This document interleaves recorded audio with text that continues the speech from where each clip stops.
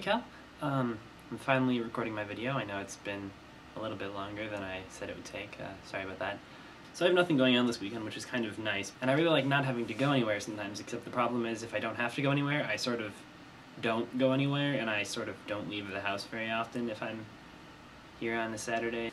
So in the spirit of actually leaving the house today, I decided to go and check out the music store that's just about a mile down the street from our place, so I walked there. On the way, I stopped and exchanged a winning lottery ticket that I got for Christmas for what is probably a losing lottery ticket. And I stopped at Rocky Rococo for lunch because it's right next to the music store. And by the way, the Rocky Rococo here in Madison, at least the one by my apartment, is freaking awesome! It's got a movie theater and an arcade. It's like Chuck E. Cheese, except with even better pizza. So then I went to the music store and I looked around at all the guitars and thought about which ones I would buy if I won the lottery. By the way, answer, all of them. But the actual reason I was there was to get some guitar strings, because both of my acoustics sort of need to be restrung, especially this one. And you've never seen me play this one. It's a classical guitar, and the reason I don't really play this guitar is because I got it sort of randomly, and the strings are super, super old and don't really stay in tune. I mean, they're okay right now, but they're not great, they don't stay very well, and also it's bigger and I'm not used to that, but I want to actually play it, so I decided to get some strings for it, some nice new ones, so I'm going to talk to you while I restring this. And I'm not going to talk about restringing per se while I do this, although I am going to say that this is the greatest thing ever if you need to restring a guitar. Because what I used to have to do was just rotate it by hand until the string is completely unwound and you can get it off. Then you get one of these, and it takes about like 6 days less than it used to. And the very first time I restrung a guitar, I didn't have one of these, and it was terrible. I'm not doing that again. So you talked about NaNoWriMo a lot in your last video, and I wanted to talk about that a little bit. You may have noticed that I'm wearing my NaNoWriMo Winners t-shirt.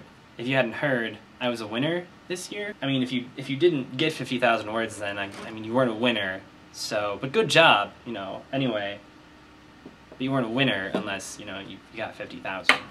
Condescending barbs aside, this was my 6th attempt, so it's not actually all that impressive. And just in case you were curious, my track record goes like this: 200 words, 1,000 words, 2,000 words, 10,000 words, 20,000 words, and finally 50,000 words. Admittedly, those first 3 years I really didn't take it seriously. It wasn't until I started doing it with other people that I started actually, you know, believing that there was a point to doing this. The fact remains that in my 6th year, I wrote more in the month of November than the last 5 years combined. In fact, that's probably true even if you don't mean just November. And I don't know what it was that made it possible this year. I don't know if I just managed to hit the perfect storm of an idea that was old enough that I knew what I was doing, but not old enough that I was too invested in it, or if I just have enough failures under my belt that this was the year I was finally going to go through with it. Somehow this year I managed to hit that midpoint where you start to lull and you fall behind your word count and you realize you're doomed.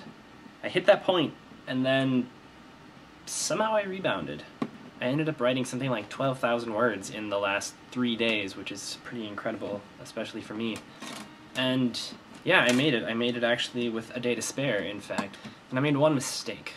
See, I thought that I was going to hit 50,000 with so much momentum going behind me that it was going to send me powering into December and probably further, and at least to the end of the novel, if nothing else. Except since November, I've written like 200 words of my novel. So while 50,000 words in a month is sort of impressive, 50,200 words in 3 months is considerably less impressive. So here it is, naked, no strings, and here's the strings. They're sort of useless now. Now the new strings go on, and these strings are steel and silk, which is actually really cool. I have no idea what they'll sound like, but I'm kind of excited. Some people hate that noise. And voila, new strings. Ooh. So I'll get that tuned up later. So yeah, that's kind of all I got for you.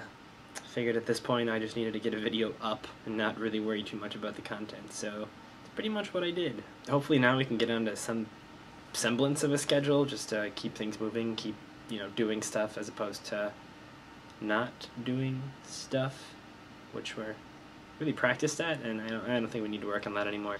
Yeah, that's it. See you soon.